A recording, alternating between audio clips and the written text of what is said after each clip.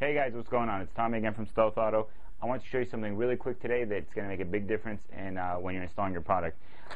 In particular, I'm going to talk about the anti-flicker capacitors.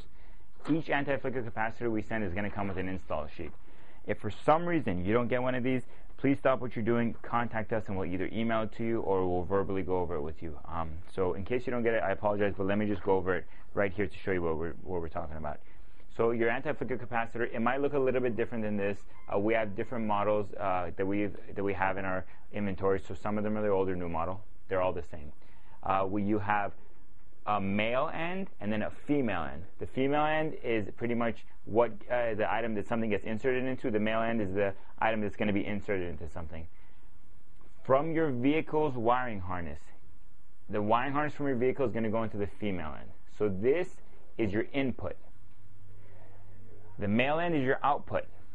The output has to go into the ballast you have. So you want to make sure that you look on the ballast, there's a plus and a minus. I can see red here and black. So the red is going to match up with the plus. You clip this on. This is done from this side. And then the important part is you make sure that you pull this sheathing back a little bit. You can see it's red. The top connector is red.